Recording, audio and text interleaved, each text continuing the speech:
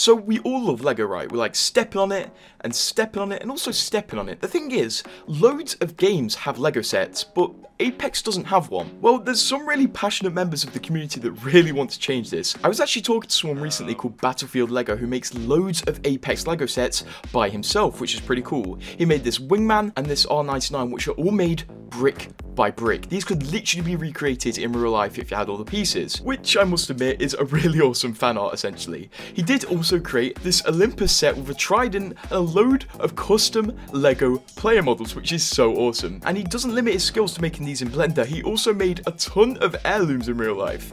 This guy's really skilled, and honestly, when I see this, and then when I also see Lego partnering with random games, I think maybe just one day we can get a Lego kunai. I mean, I think someone from R5 Reloaded should talk to him and get this Seer heirloom into R5 Reloaded, so we do have kind of like a little official custom Lego heirloom. Still, what's your favourite creation out of these? And also, subscribe for Lego.